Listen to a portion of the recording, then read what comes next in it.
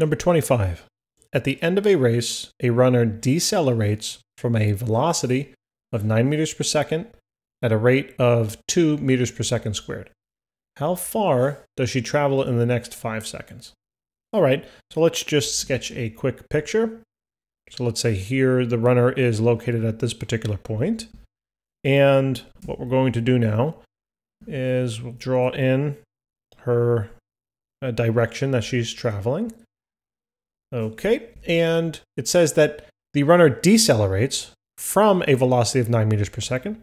So I'm assuming that that means that that is the velocity at which she is starting out at, or the initial velocity. So 9.00 meters per second.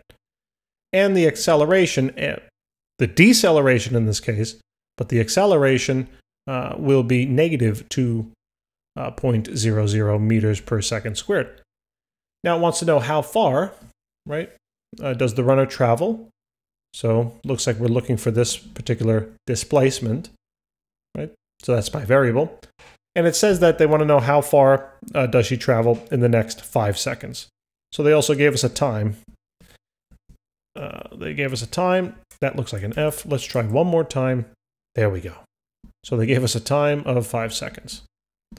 Okay, so let's think about the formulas of kinematics, and boom, there they are, right?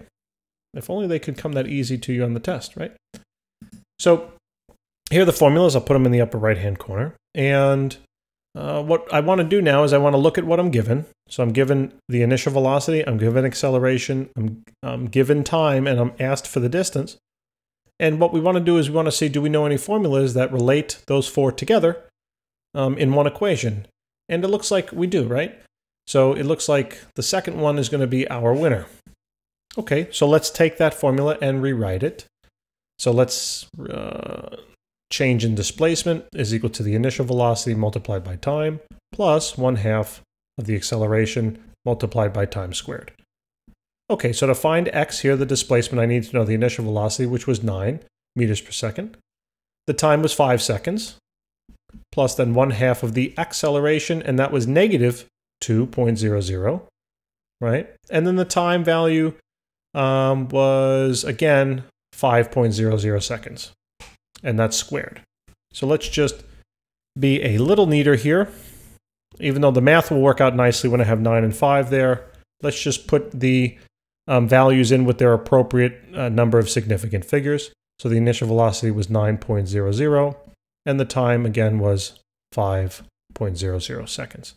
So I'm not even going to bother putting units in here because, again, I have consistency in the units, right? Time is in seconds, my velocity was in seconds, the acceleration is in seconds, so that's all good. And the displacement values here are in meters and meters, so that's all good. All right, so let's just now plug this all into the calculator. So 9 times 5, you might not need to do that, right? In the calculator, 9 times 5 is 45. Now add to that 1/2 times negative 2 times 5 squared. Okay, and that comes out to be negative 25, right? And now let's add them together. So the change in displacement should be 20, and the unit will be meters. Okay, so that's how far she travels in the next 5 seconds. So that's the answer to letter A. Now let's take a look at letter B. What is her final velocity? So let's pick out that particular point in our picture. I'm going to dot it right here in red.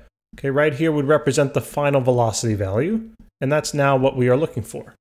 So let's see if we can figure out an equation that relates the known variables, right? So there's a couple of actually equations you can select, but I would actually I would recommend that you choose this one at the top, number 1, that I just boxed in red on the upper right-hand corner.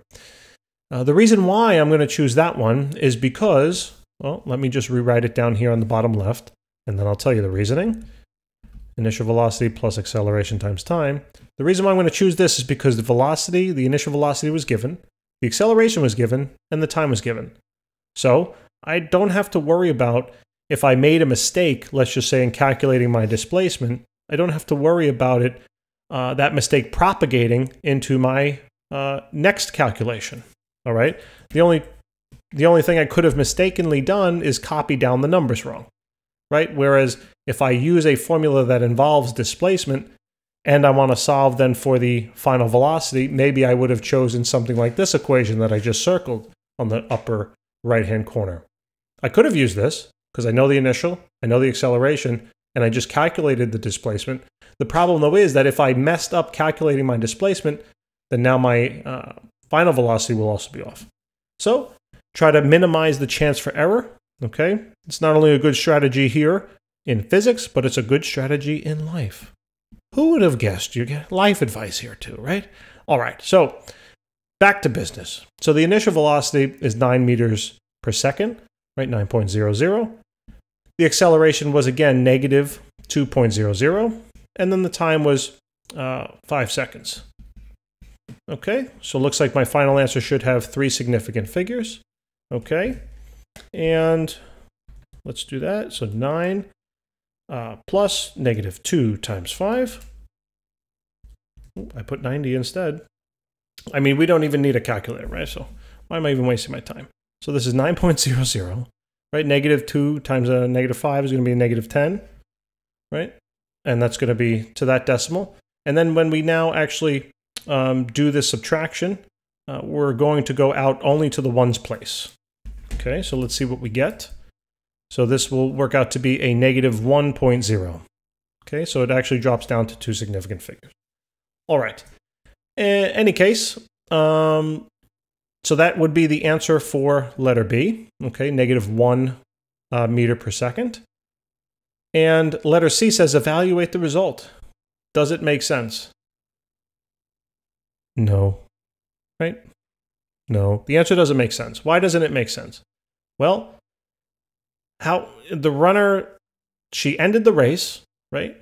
And I assume she's going to come to a stop, which means that her velocity, well, her velocity, final velocity could have been 0, but maybe she didn't come to a stop yet. So maybe it was less than the 9 meters per second that she started out at. I don't know, maybe it'd be 7 or 6 or 5 or 4 or 3 or 2 or 1 or all the way to 0. But once we calculate a negative velocity, this implies that the runner is now moving backwards, right? Does that make sense? Would somebody stop and then start running back? Maybe they dropped something, right? maybe they dropped their watch or their iPhone or whatever the case is, and they had to run backwards. I don't know, but I don't think that's what happened here. So I'm going to say it doesn't make sense because why would the runner have turned around unless, like I said, for the reasons I just discussed? All right, so that would conclude part C. Part C, no sense. Okay, so guys, remember, if this helped you out at all, please do subscribe, and I will see you next time.